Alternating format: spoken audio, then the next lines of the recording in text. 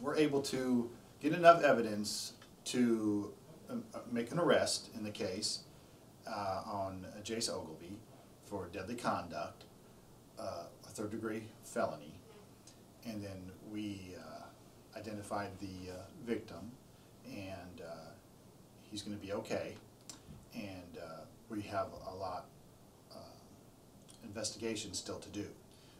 We have a lot more witnesses and a lot of evidence to go through, and we expect more charges on some of the people that were there.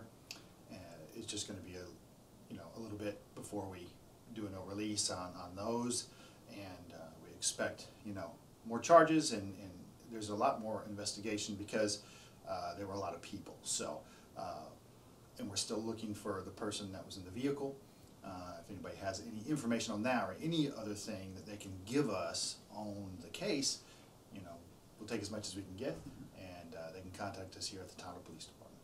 Can you tell me if the person who is in custody was the one who fired the shots that put that person in the hospital? I don't know. I don't know who was the actual person responsible for shooting the victim that was shot. We have evidence that the person that we arrested was one of the shooters in the case, and that's why he was arrested for that, and that being deadly conduct, because it's discharging a firearm and to cause serious bodily injury or death with to a vehicle that's occupied, which was the vehicle they were shooting at, and the construction across the street and all that. That just thankful that nobody else was hurt. So there were multiple shooters, and it's the belief that they shot back at each other? It seems that way. But that's a lot of the investigation that we still have to go through to see if this car that said was involved was actually shooting. We know there were people shooting from the park, and that's because that's where the suspect that was arrested was, and so that's all we can say for sure at this time. Would you describe this as a drive-by? No, I describe this more as a gunfight between individuals, or at least maybe if it was just the people from the park shooting, then no. Shooting at a vehicle, or whether the vehicle was shooting back, that's something we still have to effort out and still have to investigate.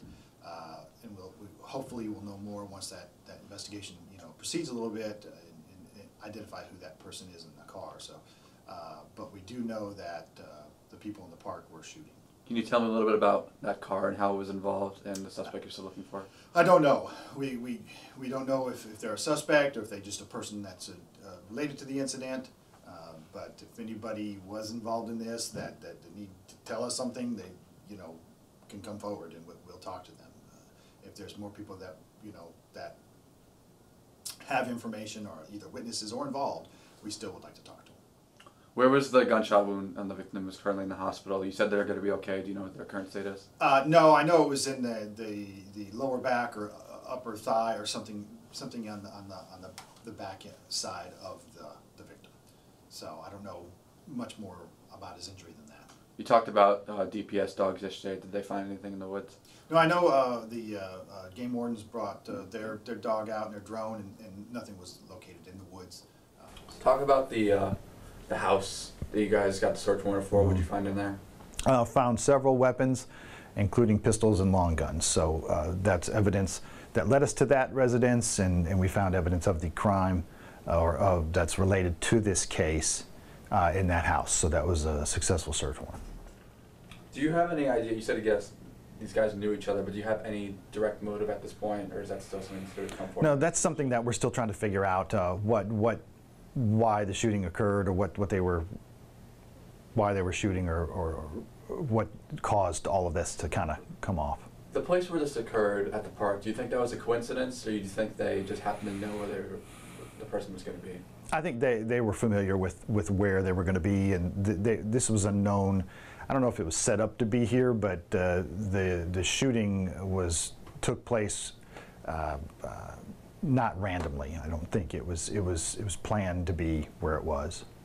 You said you wouldn't describe this as a drive-by, but as... No, this is we don't know yet. If the vehicle that was seen at the time of the shooting, we don't know how they're involved at this time, and so we need to find out who that is and identify who that is. But we do know that the people, at least one from the park, was shooting, because that's the evidence we had to arrest Jace Ogilvy. So that's still more to effort out there, and I think we know more charges are going to be coming on some of the people that were there in the park as well. So how many people were in the park? There's 3? 3 to 4. I'm not quite sure about all. I know there's video that we're looking at, and we'll know more once we are able to process that video and look at some of the videos that's involved in this case. So just talk a little bit about that maroon car again. Do you know exactly what the involvement was? No, I know there was a maroon car that was parked on Copeland Road, and we did tow that to the police department for processing, and they can get a search warrant on it. I don't have any information on how it's involved right now, or what they'll find in it at this point. Do you think what do you think the people of the city of Tyler should know right now as in this investigation? What are you looking for from people, maybe people in that area, or anything specific you want to say? If anybody has any information, whether it be anything they saw or heard, or they have any video that they could give us, that would be very helpful. If anybody knows anything, they can contact us here at the Tyler Police Department, and that would be helpful in this investigation, because this could have been a lot worse. We're glad that nobody else was hurt in this, and we want to get as much information as we can on this. So if anybody has any evidence or anything they'd like to tell us, they can please contact us.